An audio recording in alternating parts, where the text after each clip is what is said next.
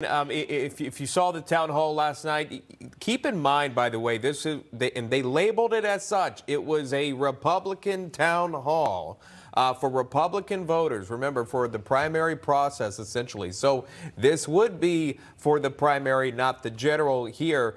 So you're going to hear from Trump voters. You're going to hear from Trump supporters. Did you hear anything that made news to you from President Trump? Did you have a feeling about how he handled the town hall with the moderator on CNN, or thoughts about it being on the network, Carrie? Well, you made a really great point.